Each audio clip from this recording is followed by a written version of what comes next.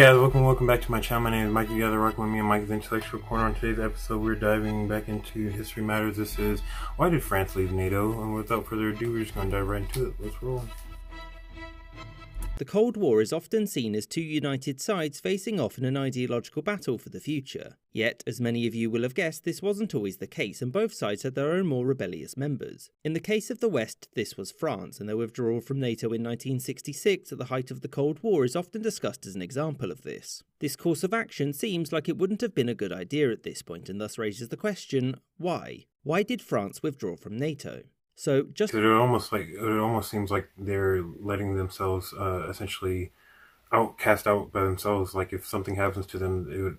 I'm sure, obviously we do still have allies, but it almost seems like, from a different standpoint, like if a conflict happens, they would be out there by themselves essentially. But withdraw from NATO.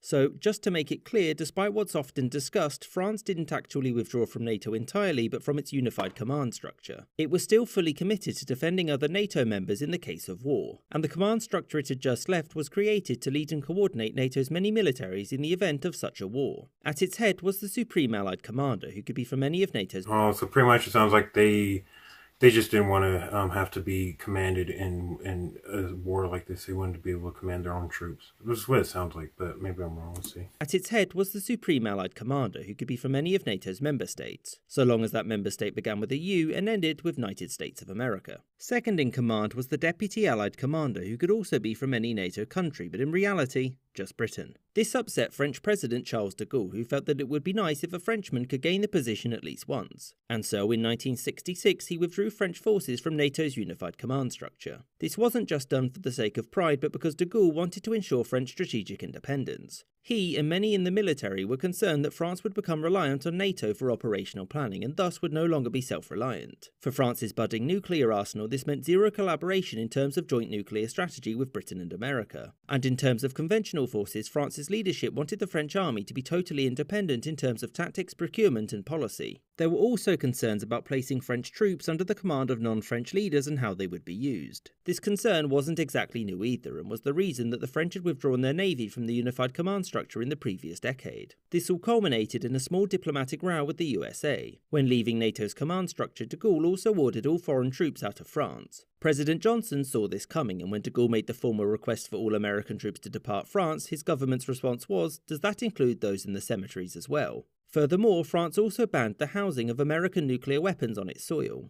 Importantly, these changes were incredibly popular with the French people, which is why no French leaders changed their arrangement for the rest of the century. Now, this move wasn't France's first move towards leaving NATO altogether. In fact, de Gaulle had signed a secret agreement with the United States promising that France would rejoin the unified command structure in the event of a Soviet invasion. And whilst many NATO members were completely outraged at the French move, the American response was one of resigned disagreement. In their eyes, NATO did not need France in it to survive, and the Johnson administration was convinced that it would only be 5 or 10 years until France rejoined, although they'd have to wait slightly longer than that.